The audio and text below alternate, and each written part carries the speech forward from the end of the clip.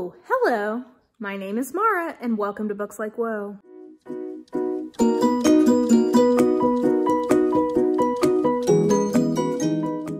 Alrighty, folks, we have an unhaul today, which I have not organized in advance, so we're just gonna kind of go in random order.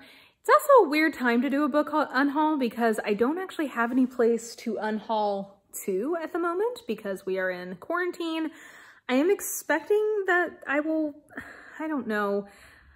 This brings up the whole question of like the survival of small businesses because my local beloved used bookstore that has been open as long as I have been alive and is like an institution in Tennessee is McKay's, and I'm not totally sure what's going on with them right now. I'm going to just live in faith and hope that I will be able to take these books to them soon. So I don't know what's happening, but I'm still just gonna go ahead and do an unhaul because I definitely have like exceeded the number that I would normally save up to show you guys. So I'm just gonna do it and we're gonna live in faith that it will actually get unhauled soon. So without further ado, like I said, I did no organization, so we're just gonna go through this one at a time randomly. Okay, so actually I see here at the top, I've got several that I have read and have just decided to go ahead and get rid of. So, okay, let's just get into it. So first, The Eye of the World by Robert Jordan. If you saw my attempt to read this in a reading vlog I did recently, this is just big fat not for me in terms of the writing style. I cannot deal with it. However, I know a lot of people love this. I'm sure that people would be glad to have a nice hardback copy back in circulation. And yeah, I think I might check out the adaptation, but the book was just not for me. So that one is gonna go. I also, I see a couple here that might make people sad, but you know, my collection, my rules. I have decided that I'm no longer going to collect the full Wayward Children series because there are just certain ones in the series that I like way better than others, and the common denominator there is Jack in this book. So for the two books that Jack is not in, which is Beneath the Sugar Sky and In an Absent Dream, I just didn't like. These didn't stick with me. These are not my favorites in the series. I see no circumstance under which I would reread them. And therefore, I think I've just landed on the idea that I'm only going to physically collect the ones where I could see myself rereading them. And neither of these qualify for me for that, but I'm sure people will be psyched to see these at the used bookstore because it is a very popular series. I've also decided I'm not going to be collecting the entire JOHANNES CABAL series.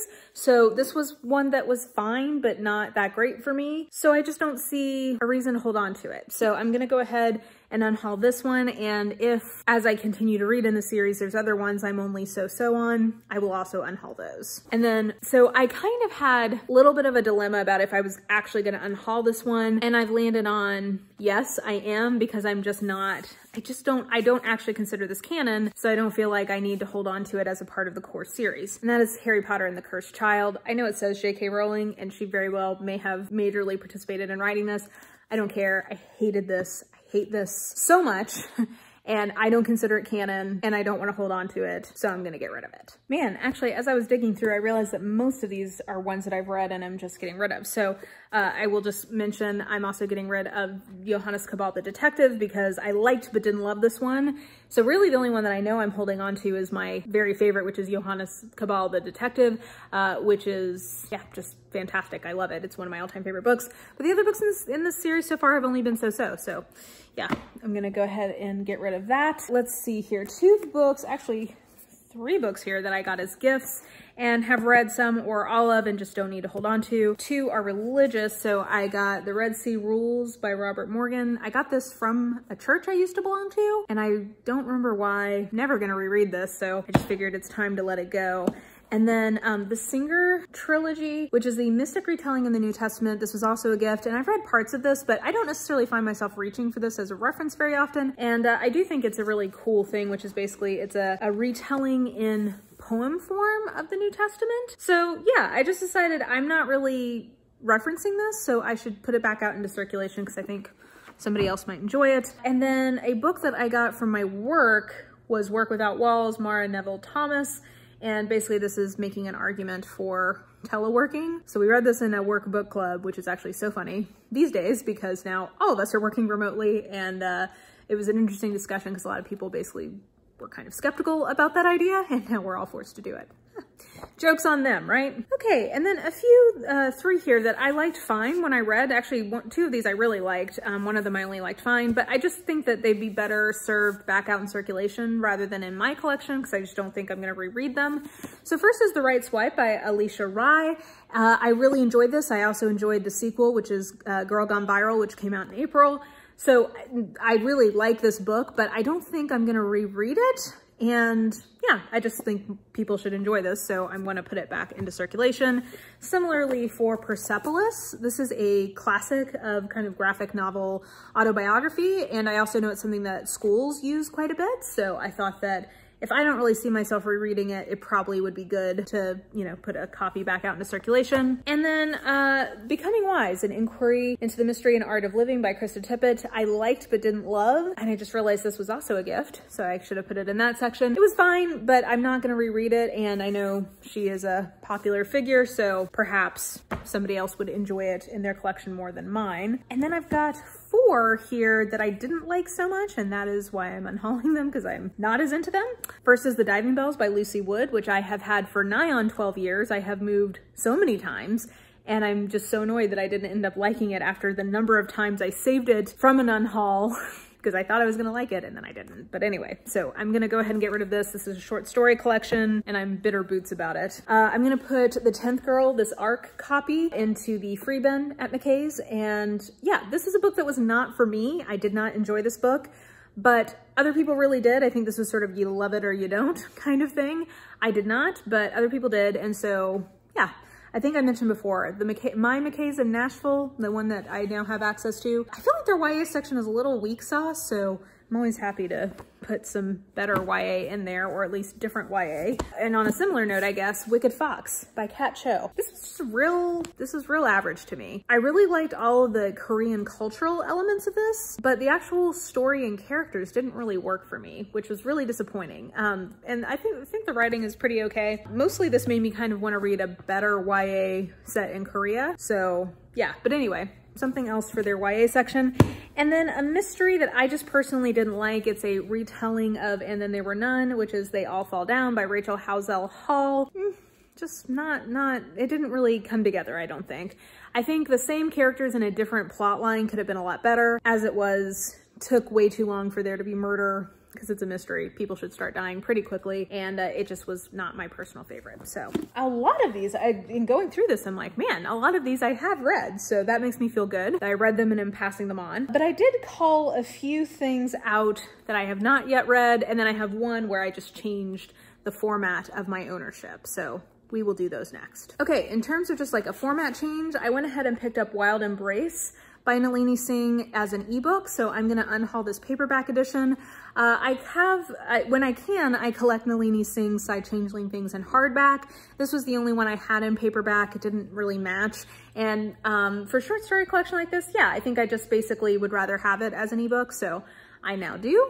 And so now I can go ahead and get rid of the physical copy. And then when I was doing a reshelf recently, there was a few religious or philosophy books that I just realized I'm never gonna read. Some of these were gifts. Some of these were things I picked up for things in grad school and just never got around to. So in terms of 2 that were gifts that I'm just never gonna read, and I feel bad that I'm never gonna read them, but I appreciate the thought of the gift, and I kept the note that was in both of these, so that's what's really important. So first, Love Not the World by Watchman. I have no interest in reading this, and I have saved the note that came with it, so that's what's important. And then The Blue Book, A Devotional Guide for Every Season of Your Life by Jim Branch. I just never do devotions anymore. It's not really my thing anymore, so I just think it could have a better life somewhere else. And then 3 that I got in grad school that I meant to read for different papers and just never got around to, and I just acknowledged to myself I'm never going to at this point. First is Reading the Old Testament with the Ancient Church, Exploring the Formation of Early Christian Thought. I picked this up for a history paper I was writing. I'm not gonna read this now. The Gospel in a Pluralistic Society by Leslie Newbigin. Leslie Newbigin has some very interesting forward-thinking ideas about the missionary work in the context of Christianity in the 20th and 21st century, but I'm never going to write the paper that this was for, so I don't need to read it. And beginning with the word, Modern Literature and the Question of Belief, by Roger Lundeen. I took a course from Roger Lundeen, who has sadly since passed away. It was one of my favorite classes I ever took. Basically, it was a literature class talking about the role of doubt in modern literature as it relates to Christian thought. And it was super fascinating. I very much enjoyed it. And so I had read one book from him, and this was a different one with a similar, like the question of belief, a similar kind of angle to it. And I just am never, I don't think I'm ever actually going to get around to reading this, even though I really enjoyed the first book I read from him, and I very much enjoyed that class. So I'm just going to go ahead and say goodbye to this. So those were all from doing a reshelf. And then finally, I have one last unhaul, and I'm unhauling this because during the live stream for the Get Shit Done readathon that I co-hosted with a few other people, all of them were talking about this book and about how disappointing it was, and they were explaining why they were disappointed in it, and I was like, oh, I don't think I'm actually going to end up enjoying that, so I should also unhaul that. And that is The Guinevere Deception by Kiersten White. I just don't think that I would like this based on that conversation. And I have a different Kiersten White that I want to try, which is the Dark Descent of Elizabeth Frankenstein. I have that as an ebook, so that will be my first outing with Kiersten White, which I think will be more likely to be successful if I start there. So yeah, that's about, I think, 30-ish books. Like I said, I wanted to do this because I had 2 full unhaul bags, and so that usually means it's time to film an unhaul. I just don't know where I'm going to unhaul to at this point.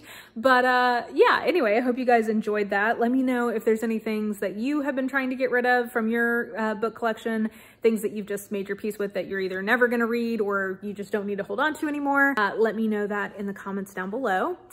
And yeah, I think that will do it for now. So if you enjoyed this video, please like, subscribe, follow me on the social medias if you are so inclined. I have all that information listed in the description box below, and I think that will do it.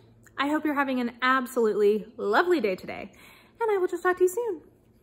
Bye.